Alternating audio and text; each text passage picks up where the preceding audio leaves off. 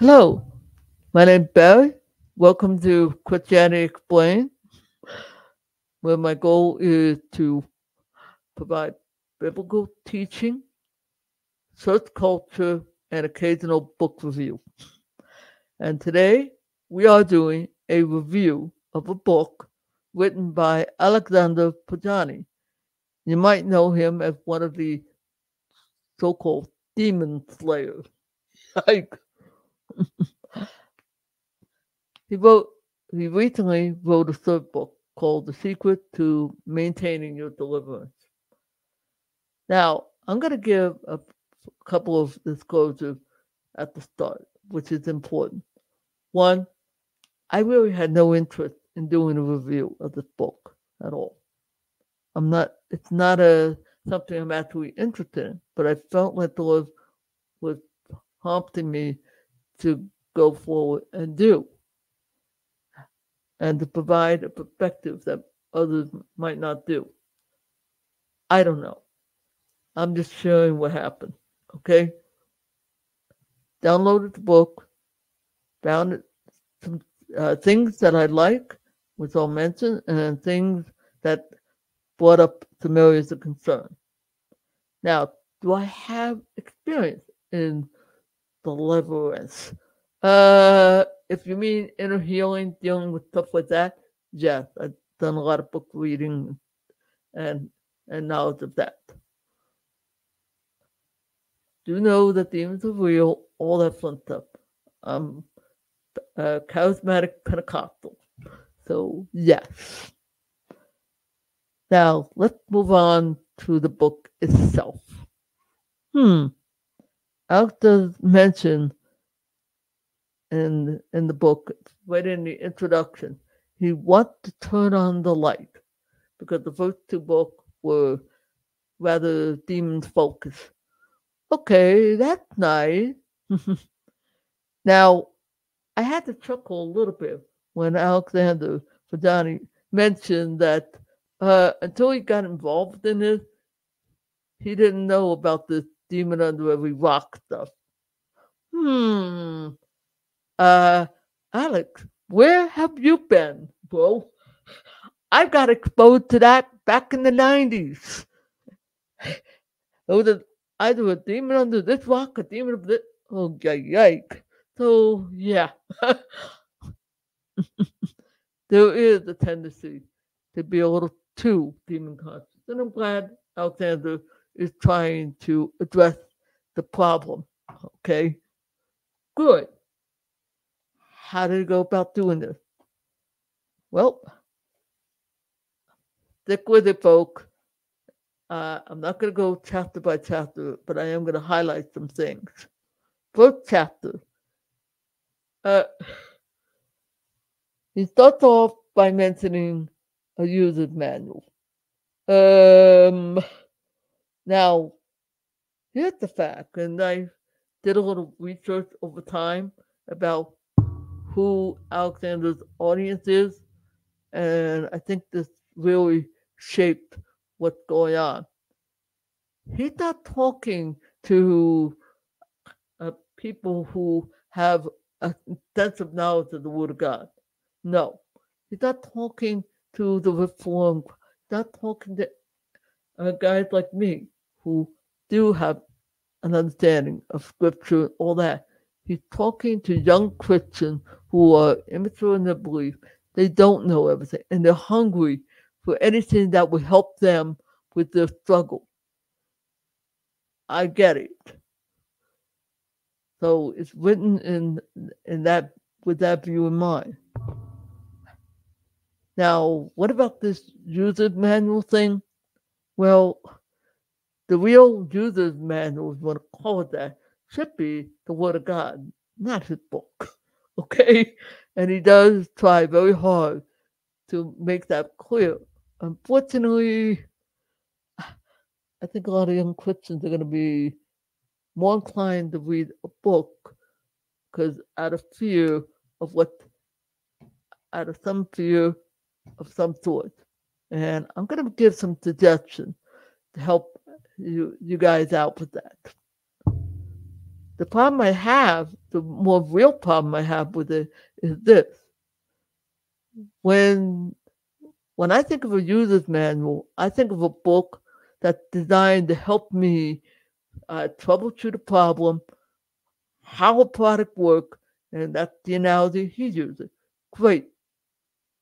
The Word of God, the Bible, is, yes, there are some rules and regulations in Leviticus and to extent in Exodus and Deuteronomy. True. And there are a lot of instruction about what to do and what not to do. Yeah. But that's not the whole thing. And my concern is that young Christians might make the mistake. So I want to encourage something that Corey Minor did a while ago, and that was to emphasize the idea of read the Bible like the story. Like you open up the story of Genesis, what was going on, the discovering, like you would a book, and discover along the way the faithfulness of God Almighty, and discover the hidden treasure. And there are a lot of hidden treasure. In that respect, I could play along with Alex on that one, and that's good. And there are. So I would encourage maybe doing that. I realize for a lot of Christians, because we do, and especially in this country, have a like 11 or 10% Bible literacy rate, and that's scary. So there's a tendency to want to latch on to some book for things. Keep in mind, if your ability is audio, you can listen to an audio version of the Word of God. You're not stuck to print, all right? And I try to use the New Living Translation. And I noticed Alexander does make references with that because he understands that, okay, not every, they want an easy to understand. Good. And by the way, I don't know if anyone took notice of the footnotes that Alex was using. I found them in my Kindle version. That's why I'm able to review the book like that. A lot of what he was using in the footnote come from the Blue Letter Bible site. That's where he may have done his word studies, gotten the scriptures from there, and the different translations. And I've used the Blue Letter, and it is easy to use. It's not that hard. And I would encourage you to do something like that, especially those of you who admire. And they do have an audio version of the various translations you can listen to. All right. If you haven't figured out, my mode operandi is exhortation, encourage, empower, and not just give a critique and say it's wrong or try to get into the weed of teaching. Now, let's move on to the next thing. And I commend how for trying to put people, but I think I wish I could give you a better analogy. I wish I could offer. Hopefully, somebody can kind of help along. Say, well, wait a minute, this is what might be better, because let's remember who we're actually talking about. Okay, we're not talking about the Corey Minor type. Okay, or me or others. No. Second, I'm glad he mentioned the other part, and that was the importance of the fact that we have Christ in us. He does definitely mention the reality of the Holy Spirit living inside us, and you need not be afraid, because a big part of the problem is fear. And I know that he was trying to address a lot of this. He's also was trying to address the issue of deliverance idolatry, he called it. Yes. He does mention that. Good. Now, okay, I'm going to I call up my Kindle app on my computer, and you'll find out why in just a few seconds. Okay, folks, you are looking at my Kindle app, and just so you know, I did a search on this on his statement. As you can see right here, I have it highlighted. He's saying, I'm being completely honest when I say that a vast majority of people, he recognizes that, okay, a lot of the people who come into these things don't actually have, but unfortunately, they're so convinced in their head that they have, oh, it must be. So it's like, okay. So that kind of probably what told them. And he also was alerted to courtesy of some of his critics. Say, hey, are you aware that? Hmm. And I'm looking.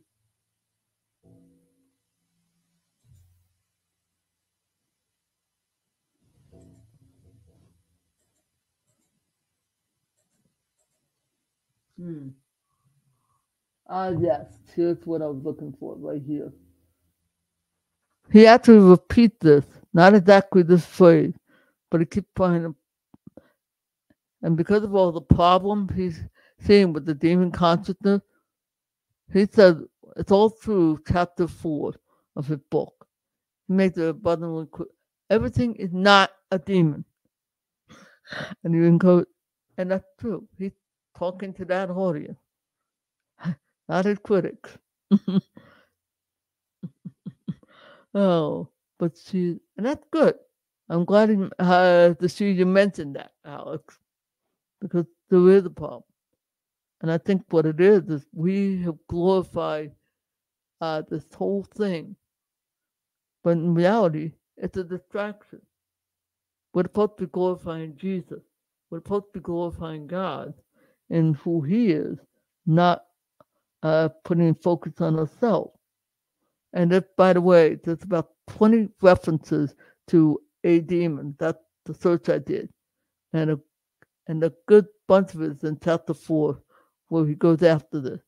And one of the things he tells us to avoid is this excessive uh, looking for everything. That's not the only thing he did in the book. He also addresses the need for personal responsibility. Yes, he did say we need to take responsibility for our action and dealing with it. And he provide, according to his understanding, what to do. A need for holiness, personal holiness, which is a good thing. But I would encourage. I believe he made it clear, but just in case it didn't come out that well, yeah, let the Holy Spirit guide you in that walk, in doing that.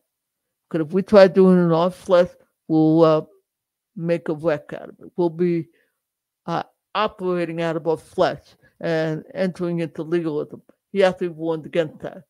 And I want to encourage you, no, just do it.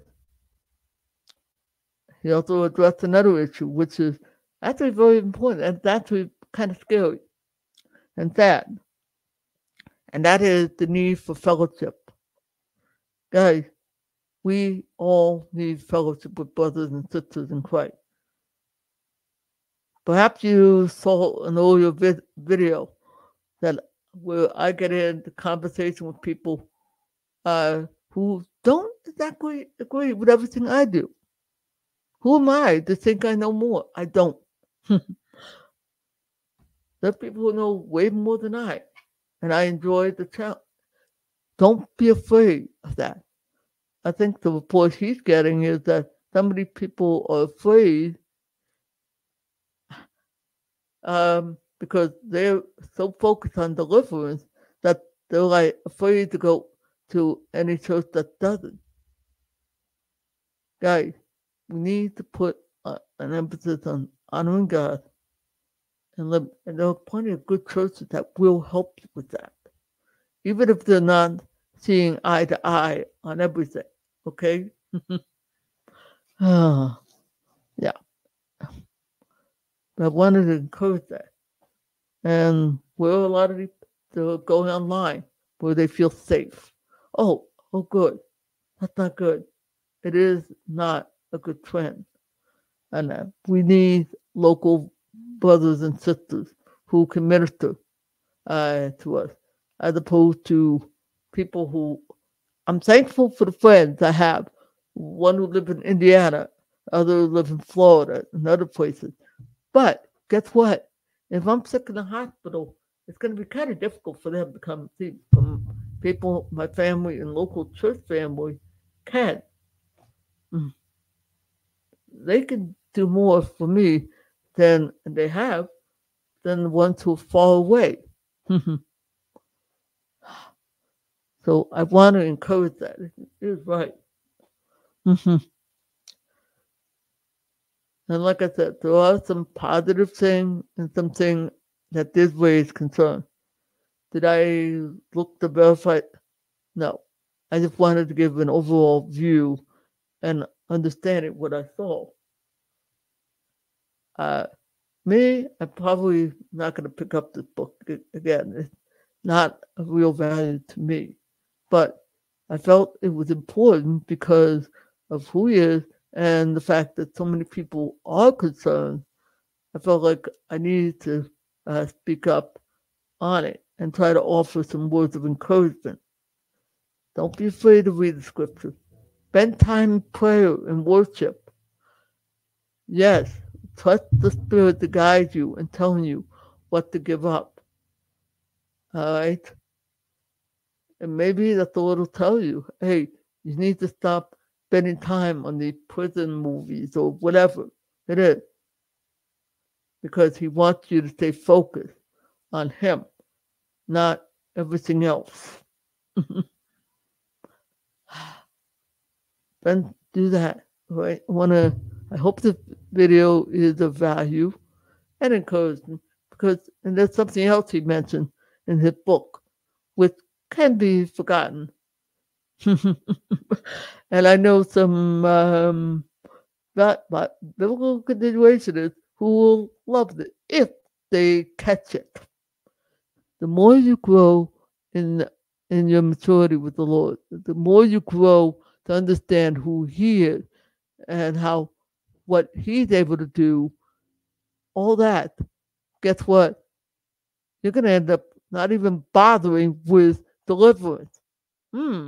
Yeah, because, yeah, it was nice. That was helpful over here, but I don't need. Right. Oh. And yes, I will also address another area of concern that is an area for me. With all the focus on delivering from demons, I'm glad Alex did mention that a lot of people probably may have some mental problem or emotional. Yeah, there are other kinds of strongholds. That's why it's important to do counseling. When I did do a deliverance session with some personal friends, it was with people I can trust, who I know them. I've had a personal history with them, and they did everything. I mean, they did better than what Alexander did, because they already know the stuff. It's like, okay, dude. So I had something, and yes, church community is key to a lot of this, and getting rid of it. Yes. Uh, all right. Enough. I've probably spent about yeah, approaching 20 minutes, and hope you enjoy, and trust you will have a blessed day. See ya when I see ya.